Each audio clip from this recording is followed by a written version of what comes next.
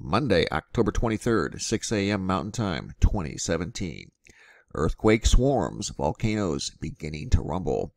You may or may not have heard of the Soda Springs, Idaho earthquake swarm last month. It's carrying over into this month, just not as extreme. Soda Springs is near a geyser park, a geyser that was man-made nearly, 80 years ago? They were drilling apparently to find a hot water source for a swimming pool, as the story is told, creating this geyser. They've capped it, and now the geyser is released manually once every hour, shooting a geyser 100 feet into the air. One thing I did notice about the background picture on a different note, look at these trees. If this is in Idaho at the geyser park in Soda Springs, those trees look like they're heat damaged or something. Maybe it's from the geysers, I don't know, but I just noticed that the evergreens are no longer evergreen. They're turning brown. You've heard of the quake swarm at Yellowstone, this year setting a record.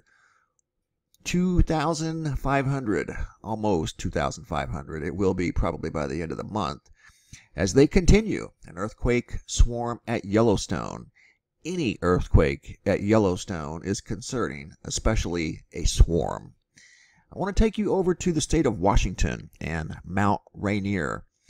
This was brought to my attention yesterday by Sandra and Alan of Twin Flame Divine Fire Truth Frequency Radio, which we will be doing a radio show this weekend on Sunday. I'll give you the details later on this week. But Mount Rainier apparently has been rumbling.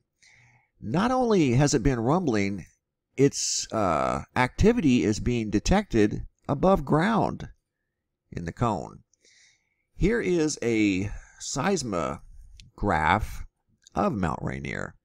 This is at Camp Sherman. This is to the north side of the volcano. And as you can see yesterday, it was very intense. There was a 2.7 near Harbor, Washington. That's the 2.7 right there.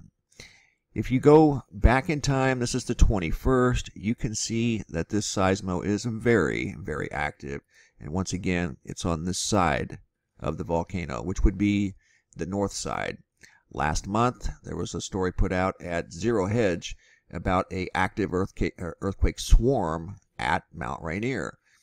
It was just 23 earthquakes, maybe a few more, but nevertheless, it was a swarm, and it's a sign of the times. There is action in the Pacific Northwest of the United States, from Yellowstone, west of Yellowstone, even at Jackson Hole. I heard there was some activity there as well. There is Mount Rainier. Here's another look at Mount Rainier. The north side of the slope is seeing some action, and it's actually up in the dome.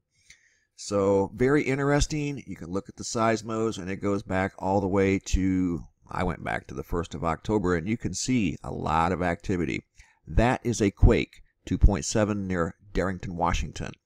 This is not considered a official earthquake, nor is that, nor is that, nor is that.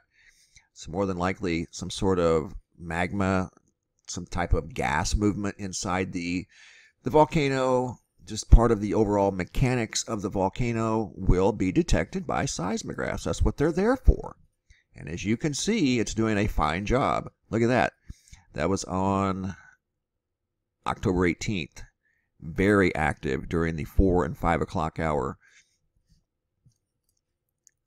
That was on the 18th. Look at the 17th. Same thing.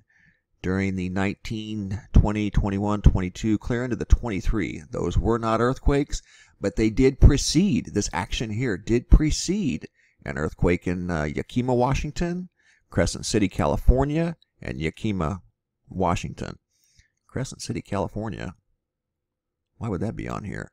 And Eureka, California. All right, whatever. But there was 4 small earthquakes, 3.0, 2.7, 2.5, and 2.8.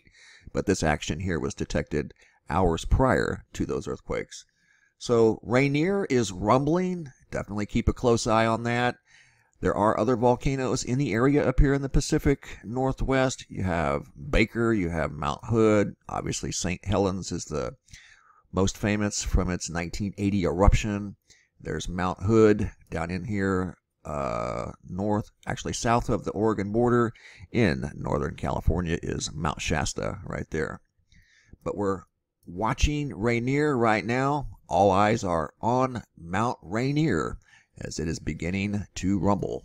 Keep you updated as time moves forward. Thanks for watching, and be safe out there.